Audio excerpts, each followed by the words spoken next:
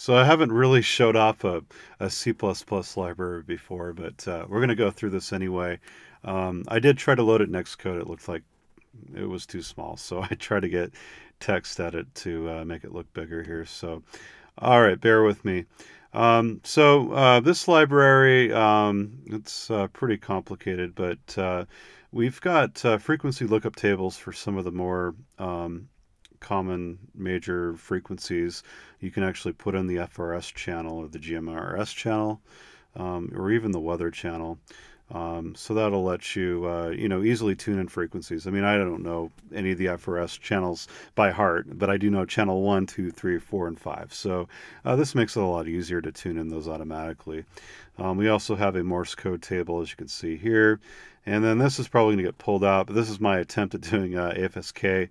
Steven's got a way better idea with his DDS algorithm, so we'll just take this out. Let's see here. A lot of this is just kind of the bare bones of how you set up a library, being able to handle multiple instances, specify a new I2C address, and so forth. Now, our initialization piece is the most critical. There's a lot of things that need to be set on our chip before it's ready to go. And a lot of that stuff was inside the collateral they provided us. Unfortunately, that's under NDA, but we can create documents based on that and write this code. So we just annotated as much as we could, but given the situation. But this is how we get the whole chip online and ready to go. A lot of this is really convoluted and complicated, so I'll just scroll through this quickly here. Of course, this is all open source, so you can take a look at it yourself if you want to look at the startup sequence. We also do a bit of defaults here. We set the frequency. We make sure that the mic source is set up and the squelch is appropriate, and it's always receiving. Kind of gives you kind of a basic setup to get you going without having all these crazy functions all over. Here's that test connection to make sure the shield's working. And let's take a look here. We've got something that handles resetting the chip, set frequency. We can get the frequency, and then this is all behind the scenes stuff. But set frequency handles the setting up the I guess the frequency. And we've got UHF and VHF band switching, and you could actually turn off the filters. Please don't do that unless you got something going on for filtering, but you could turn off all the RF filters. So we have different bands here. Let's see here. Crystal frequencies. A lot of the stuff is internal here. I'm going to kind of scroll past this because it's pretty boring so far. Let's see. Okay, here's our set mode transmit. Make sure that we're within the ham bands. We do have some restriction detection, and that prevents a mistake or an accident to keep you from transmitting out of band. Now, there's some jurisdictions, of course, that have other frequencies, different ham bands and whatnot, and we do have a function that helps accommodate for that. I mean, this is strictly just U.S. Band limitations, but I'll show you how that's done. But please be careful when I do show you how to do that. We do have a set mode receive, and you can actually turn everything off. And we do set the power down bit, which is a lower power mode. Now, the chip allows us to set multiple sources. And here we've got microphone source, which is microphone includes the Arduino PWM as well as the microphone jack itself. There's also tone oscillators you can switch it to, or you can just turn it off. That might sound silly, but if you're trying to experiment with CW and whatnot, you actually can set the audio source to none to reduce the noise. And the carrier doesn't quite get as tight as I'd like it to be, but it does get teeny enough, I think, actually, where Morse code is pretty viable. And that'll be kind of a little trick / hack that we'll get going here, maybe in the future. let's see, we also have the ability to change the PA bias voltage, which controls the internal power amplifier. So the neat thing is that you can actually set the power level between negative 12 dBm and about 7 dBm. So the power is variable on the HamShield. Now that gets multiplied by our amplifier stage, but you can actually have somewhat fine resolution control of the power output. Now, of course, we've got support for all the different uh, analog and digital sub-audio tones. So you can do all your PL tones. You can do the digital ones. Um, you can set anything you want, really. Both receive and transmit tones are independent, which is really cool. And I'm going to scroll through here. I don't know what positive and negative detection are, but it's so versatile. I don't know. You're going to have to play with some of these if you really want to touch them. Now, here's something that's interesting. The CTCSS frequency is actually arbitrary. So you could technically have all kinds of, you could make up like a halfway PL tone. That might actually be kind of useful, I think, in some cases if you wanted to use an unusual PL tone for something. So you could just make sure that the far end you're talking to is really what you think it is. So if there's like an intertie link or something like that for two repeaters, you may not want somebody accidentally transmitting the tone or whatnot. Okay, we have support for the digital tones. One thing I don't know yet is if you can actually read the tone being transmitted by the far end. It'd be kind of cool. We might be able to identify the far end station with the call sign that way, but it may not work that way, so I won't get your hopes up too much. We also have, and now you may be able to use the tone detection. I'll show you later for that too, but again, it's a possibility here. Now we got our squelches here. You can set the squelch between 0 and 100, I believe it is. And there's actually a calculation for it. And there's also Vox support. Now, Vox, it can be very useful in some cases, like if you had an audio source that maybe wasn't connected to the HamShield over serial, or maybe you had a packet radio application you just wanted to transmit from the computer audio or something else, and maybe it'd work automatically. So you can use Vox, and that works good for the headset as well. And we got the tail noise elimination. We can detect, phase shift. Now, we can actually configure dtmf tones. We can transmit tones, and we can also receive and detect them. So there is a framework here to detect tones, and I think it gets wrapped up in a function. If it doesn't, we'll make it easier to use. But we've also have deviation control. We've got volume controls. And GPIOs you don't want to really play with, please, because you'll start switching filters on and off, and you might send the power amplifier into the receive. There's all kinds of nasty things. Just be careful with that one. Let's see. We've got this ST mode, which can't remember what the ST does, but oh yeah, this is a single tone generator. I'm sorry.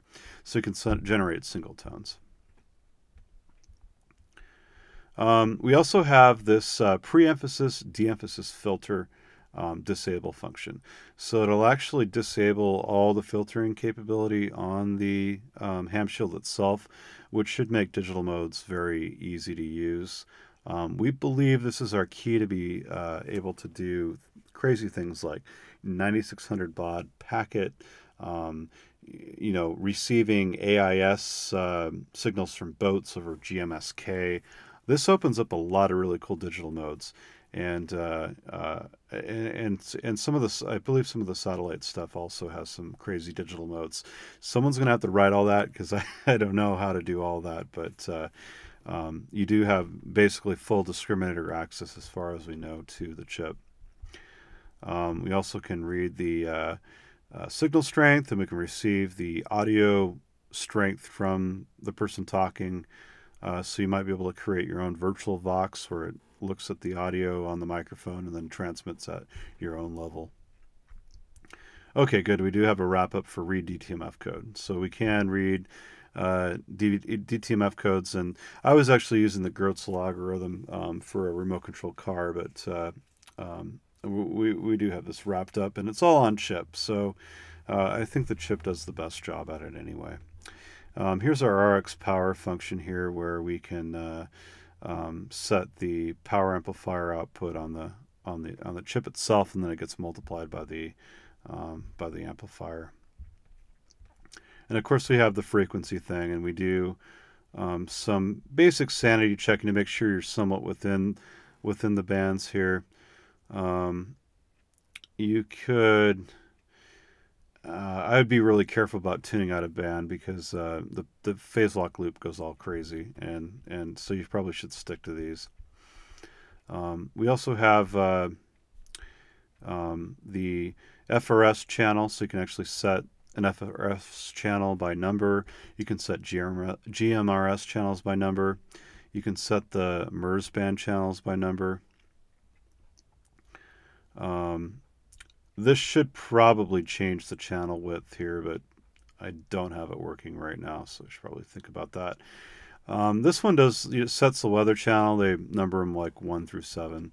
And we got a really neat one here, scan the weather channel. So you actually can say, you can nest these, you can say, set the weather channel to the strongest weather channel I can receive. And you'll hear, you put in that, and it'll take pick less than a second, I guess, and then it'll find a weather channel for you. So that's kind of cool.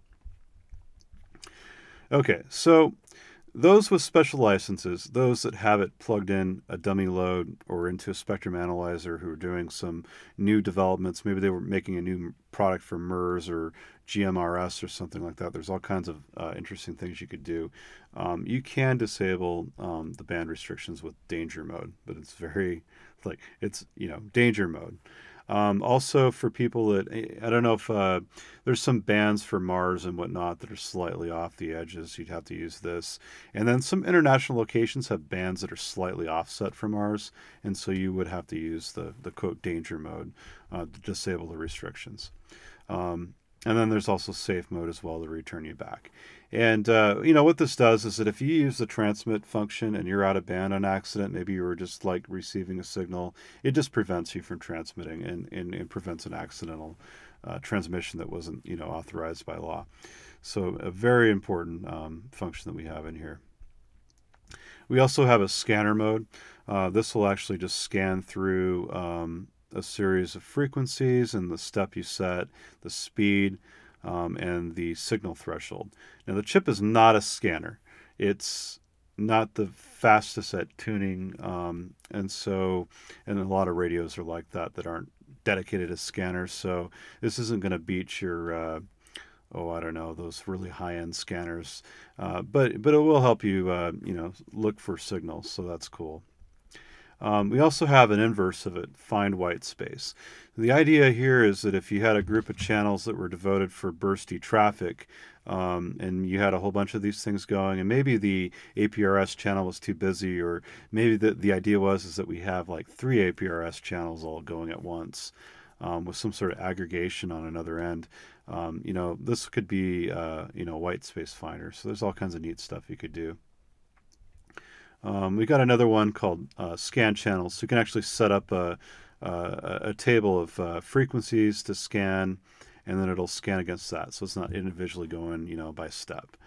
And then we also have a white space channels thing. So you can actually specify white space channels between maybe even 2 meter and 440. Hey, find me an open channel. I need to send some data.